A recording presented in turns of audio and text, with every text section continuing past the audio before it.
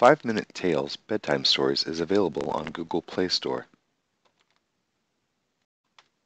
The King Who Couldn't Sleep, narrated by Heath Haskins. 5-Minute Tales Bedtime Stories. The King Who Couldn't Sleep. It was bedtime at the palace. The queen had been out all day shopping for a new crown, and she was very tired. She even nodded off during pudding, and woke up with her face in a bowl of ice cream. It was definitely time to go to bed.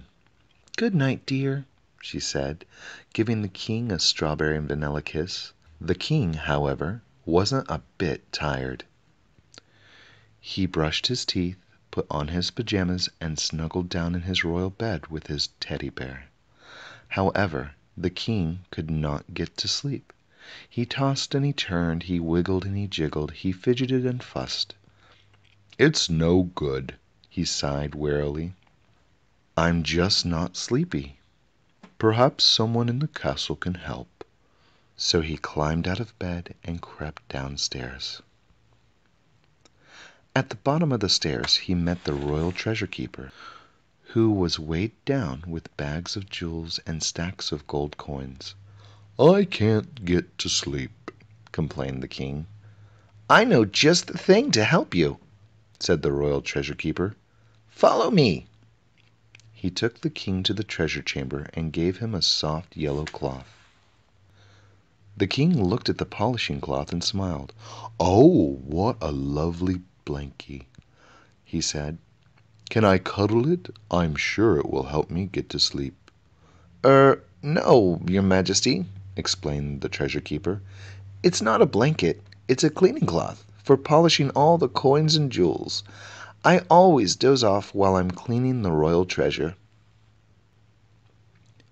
The king polished for ages, and soon had the diamonds dazzling, the sapphires sparkling, and the gold coins glittering like the sun. But he still did not feel sleepy.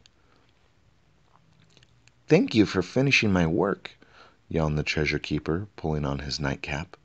"I'm off to bed. Good night." "Oh, well," thought the king, "perhaps a snack will help me snooze." In the castle kitchen the cook was busy kneading the dough to make delicious fresh bread for the breakfast. "I can't sleep," moaned the king.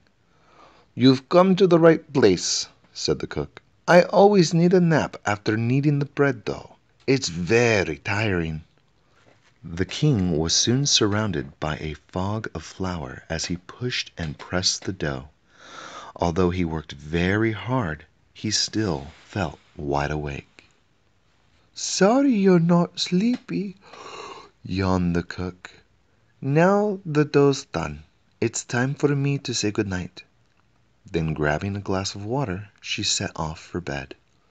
The king waved, but some of the flour got up his nose and made him sneeze. "Good night," he sneezed. "I need some fresh air." In the castle grounds the royal gardener was cutting the grass. "I can't get to sleep," wailed the king. "I've got just the job for you," said the royal gardener, handing the king a tiny pair of scissors. "Every blade of grass needs to be exactly the same height," he explained. "It usually puts me to sleep after a while." The king knelt down and started snipping. He measured each blade of grass against his finger to make sure it was the right height. The queen, who had got out of bed, was most surprised to find the king crouched down with his bottom in the air, poking his finger into the lawn. "Are you quite all right, dear?" she asked. "I can't get to sleep," howled the king, "and no one can help." "Don't be silly," said the queen, and she took him indoors for a nice cup of milk. The king took a sip of his milk. "I think I'll just snuggle down for a minute," he said. The queen was just about to read him a bedtime story when she heard a soft snoring sound. After all the activity, the wide-awake king was finally fast asleep.